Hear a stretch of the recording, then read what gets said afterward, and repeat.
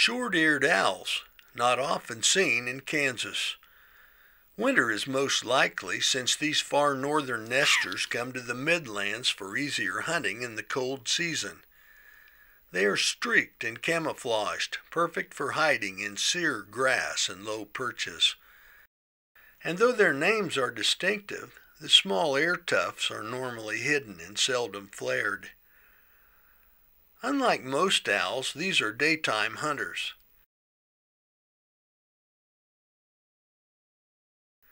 Favorite prey items include mice, voles, and occasional birds.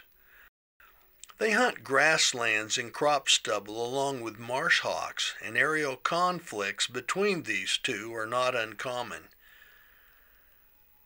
Short-eared owls hunt low to the ground, watching with superb eyes for any movement in heavy cover.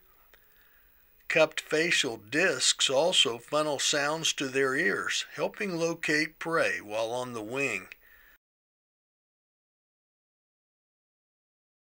These owls can turn on a dime, and when spotting prey, they drop swiftly into the grass.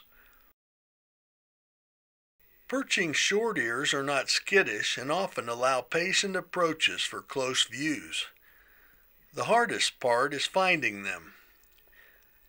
Best time for observation is late afternoon near grassy or marshy areas. They tend to move in small groups, so if you see one, look for others in the area. Winter offers unique opportunities for watching wildlife. Short-eared owls are a great example. I'm Mike Blair in the Kansas Outdoors.